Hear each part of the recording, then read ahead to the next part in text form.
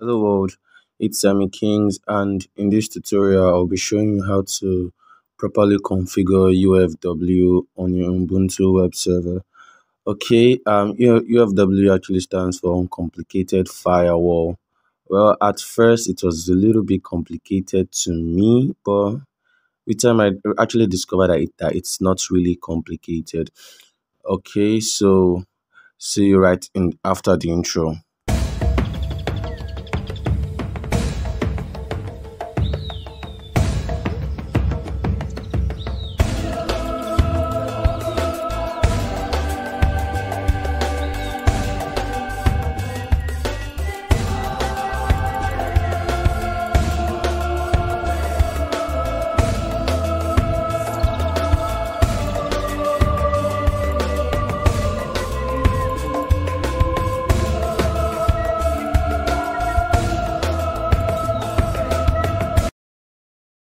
All right.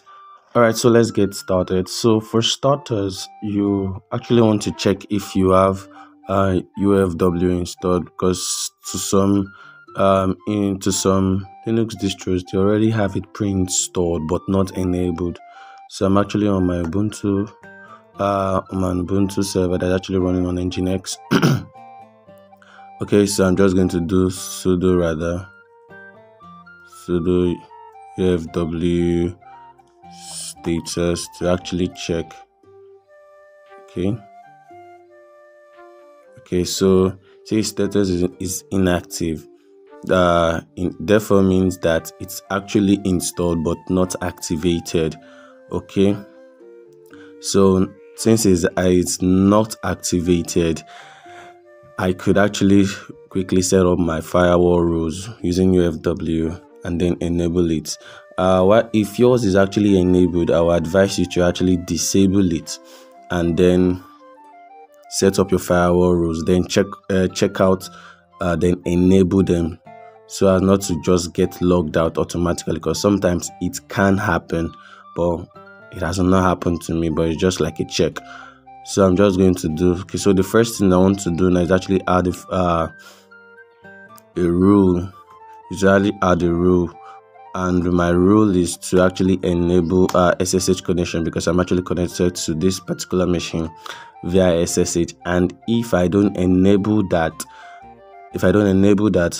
and actually log out of this session, I won't be able to log back in to this particular system, because your UFW is actually going to block all connection to port 22, which is actually the default port for SSH. So okay, the very first thing I want to do is actually set up before I actually set up the SSH, let me quickly set up a strict rule, which is UFW default. Now I want to deny all incoming connections.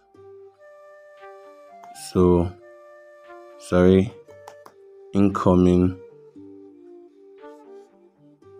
Now since I've denied all incoming, now this next step I'm actually going to allow, sorry, still the default, I'm actually going to allow outgoing now.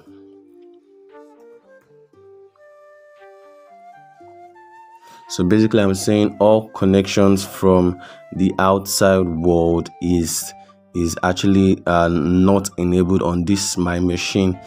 Now it's only from my machine to the outside world I'm actually enabling on this particular machine. So I'm just going to do sudo UFW default allow outgoing. Now it's actually allowed. Now if I actually log out, it means that I can't log back in again, because UFW is actually blocking all incoming connection. But we're actually going to make some holes in this firewall to actually allow incoming connection from the outside world. Now why will you actually do this? It is actually a safe practice, because you don't want to just go and do UFW allow port this while other ports are still kind of allowing incoming connection. So now since I've done that, now I'm just going to do UFW then I actually want to allow my port 22, which is basically running on which is actually the default port for SSH, and actually using the TCP connection. So you can actually do this, or you could make it more strict by adding this. So now now once you do this, it's actually going to enable this for IPv4 and IPv6. Now this is the IPv6 version of it. Now if you do because UFW is not enabled, you can't do sudo UFW status because it's not actually running. But I want to just set up my rules first before I actually enable them. So okay, so now I've actually allowed my SSH connection, so that if I log out of this session, I will be able to log back in. This is my very first step, so I don't want to log myself out. Now the next thing I want to actually do, because this is actually a machine, because on this machine I have Nginx running, and then people from the outside will need to access needs to access this machine, and they're basically going to do that using HTTP or HTTPS, although Google kind of enforce HTTPS. But then I actually want to allow sudo UFW allow, sorry, I didn't spell that well. Then I want to actually allow, I can actually do HTTP like this, or you could do it, you could do the port number, which is this, and also specify the connection. So this, now you can see I've actually added that. Just going to change this now to support 443, and now you could see. So now so from the rundown, I've actually allowed, though I have denied all incoming connections, but on these three ports, I'm actually allowing incoming connections. So the very first one is I'm allowing SSH connection, I'm allowing HTTP connection, I'm also allowing HTTPS connection from the outside world. Okay, so now I could actually do sudo UFW enable, and then click on yes. Now my firewall is now active, so I can then do sudo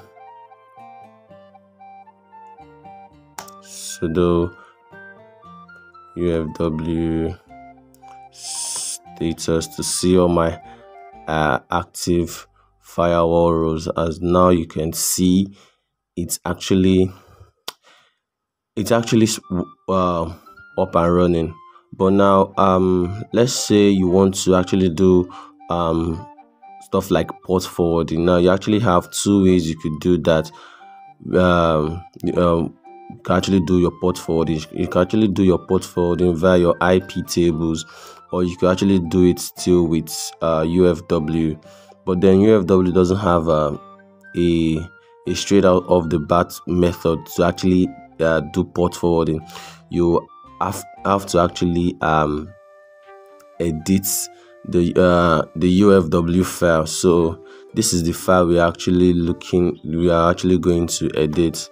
So let me just do ls. I want to just show you. So this is UFW. So this is the file we're actually going to be editing.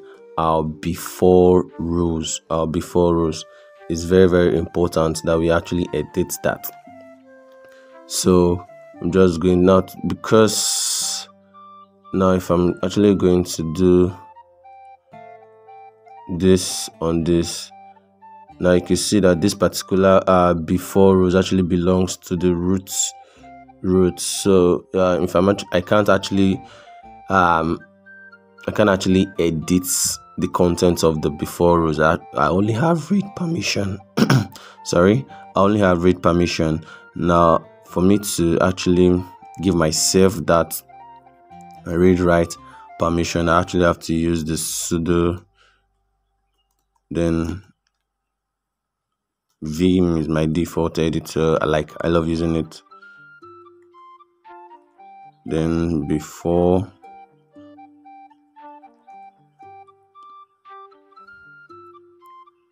okay, so now this is the before rules. Now once you open this file, you also want to add your port forwarding before this filter option.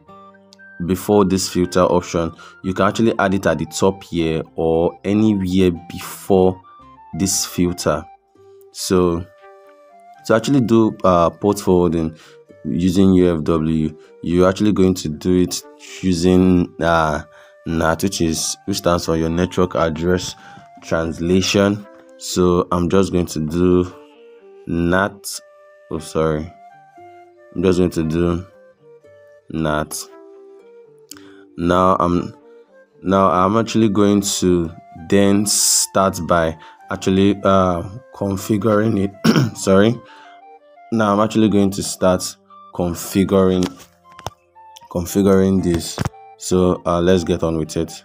Okay. So just oh shit, sorry. So I'm just going to say in caps I want is pre-routing, and then I'm actually accept then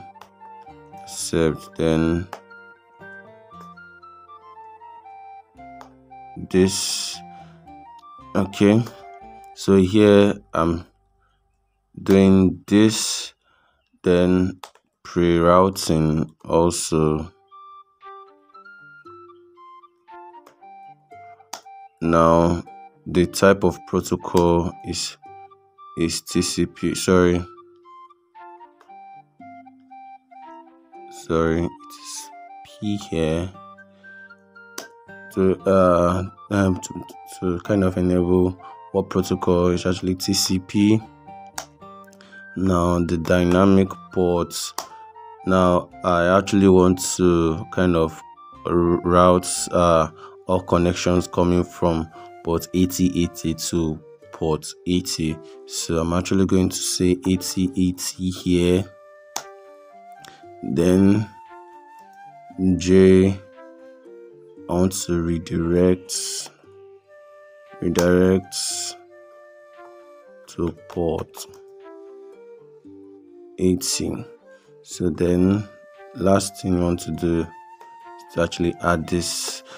Okay, so this is basically how you actually do your port forwarding. So what I'm saying here is I'm actually all incoming connections on port 80, I'm actually redirecting it to port all incoming connections from port 8080, I'm actually redirecting it to port 80. Now remember that we have actually enabled port 80. If you are putting a port you are redirecting to and it's not enabled sorry, I'm really having a hard time with my voice here, sorry, and you don't actually allow the connection from your UFW, it's not just going to connect. So if you are going to put, let's say, port 4000 here, do ensure you close this file, and then you have to actually go and then you enable that particular port connection. But for me here, I've actually enabled port 18. So this is this, but now it's not totally complete yet. This is one part of it. Now we actually also need to enable the IPv4 port forwarding. So I'll actually, let's see, I think it's going to be on, sorry, let's see, yep.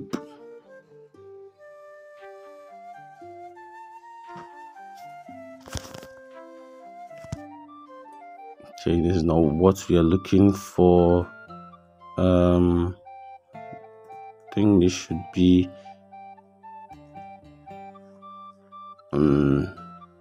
okay, so let me just grab for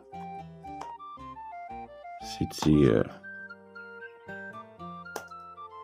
okay, yeah, so this is basically the file that we actually have to enable the IPv4 port forwarding on. So I should do sudo vi let's see.